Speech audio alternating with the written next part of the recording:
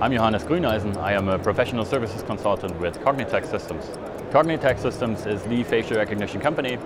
We actually focus on facial recognition only and are hence the oldest vendor on the market. We're working with private people, private companies, governments in security solutions, border access control solutions, and any sort of watch list scenarios where people have the necessity to identify specific people entering or exiting their shops. We're at the Security and Counterterrorism show in London, in the Olympia, and we're showing our DBScan system for law enforcement and our video scan system for live video screening. So the main product we are showing here is FaceVACS-DBScan LE. This is meant for law enforcement, helping a criminal investigator or a criminal forensic expert sort through a lot of recorded media files, like videos from mobile phones, not just videos but also imagery, and allows them to automatically find and group faces together to form identities.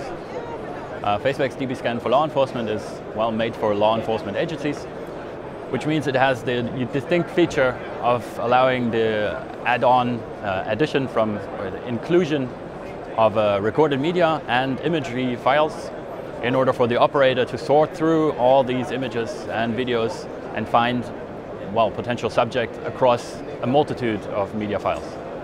Well, the software is designed to be usable by any sort of police officer.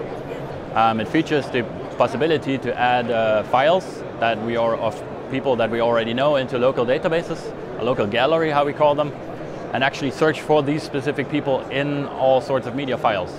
This is a, well, not anonymous search.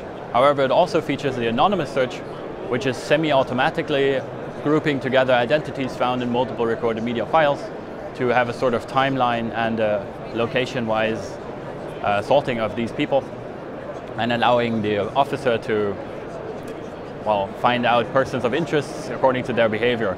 It also features the option to actually look at the video at this position where they're looking at it right now, and find other people that are actually in the vicinity and track their movement as well. I'm very excited about the product. It's continuously evolving. We have already a lot of customers who are using it right now or trying it out. We're hoping to expand it to have law enforcement agencies across the world actually use it and solve crimes with it.